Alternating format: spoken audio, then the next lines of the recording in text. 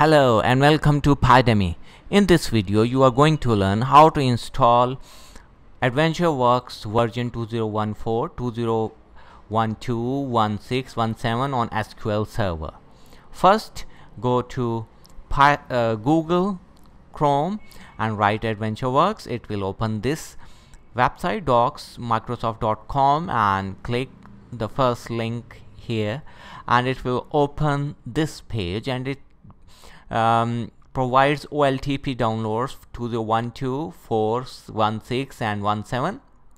Please select the appropriate AdventureWorks version for your SQL server. For example, if you have SQL Server 2014, you should select AdventureWorks 2014 and click it. It will start downloading. If you want to learn more about SQL and Microsoft SQL Server, please subscribe our channel Pydemy.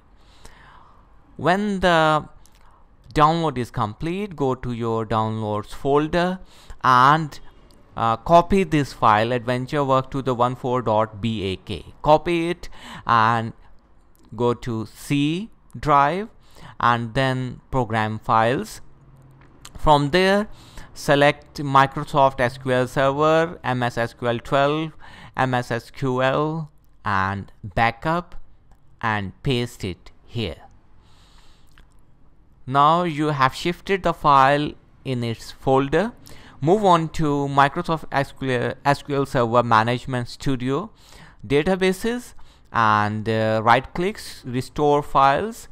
Go to, write the name of database here, AdventureWorks, and opt this from device, and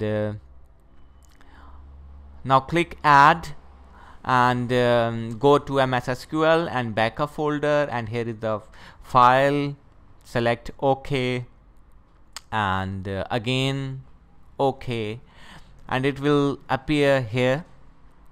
Check it and click OK.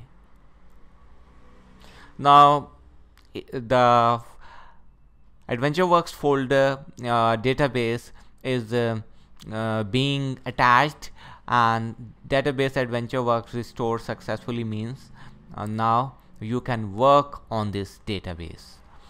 Okay, and now we will come here, refresh and click databases to see. Yes, here it is, AdventureWorks, and if we open it, there are tables, and if we open this table folder, there are many tables in this, like person.password, person.person, etc., and each table has different columns.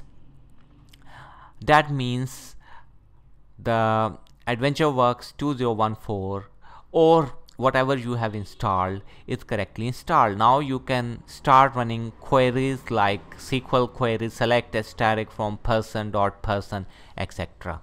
If you like this video and want to learn more about SQL Server, please subscribe our channel Pydemy. Thank you.